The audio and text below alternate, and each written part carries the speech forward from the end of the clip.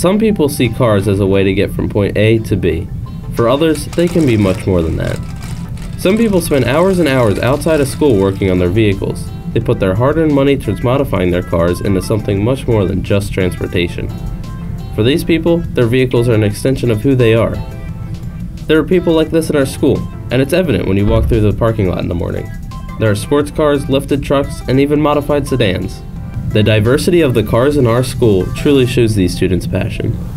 Well, cars is another form to define a person. Music defines who you are.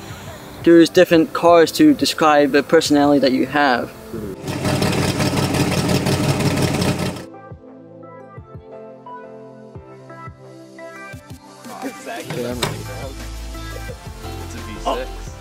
Although there is a considerable amount of students who take passion in their vehicles, times are changing. In fact, as of 2014, there has been a 47% decrease in teenagers with licenses from 1983. This is a dramatic decline in people who drive cars, let alone have a passion for them. Many also are aware of the rising popularity of electric vehicles. These cars remove the under-the-hood aspect for a lot of drivers.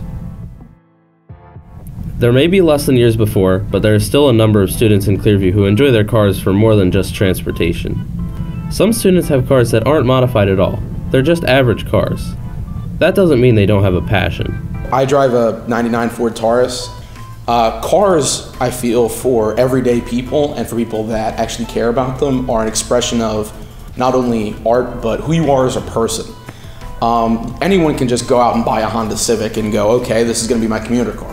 But it's not only that car, but it's why you chose that car. With the development in advanced technology and the decline of teenagers with licenses, there seems to be a dwindling interest for cars from the public. That doesn't seem to affect the diversity in our parking lots, though. We have early 2000s commuter cars on the same lot as late model luxury cars. People drive super clean and smooth rides to the same school as people with rackety cheap cars fixed up to a new perfection.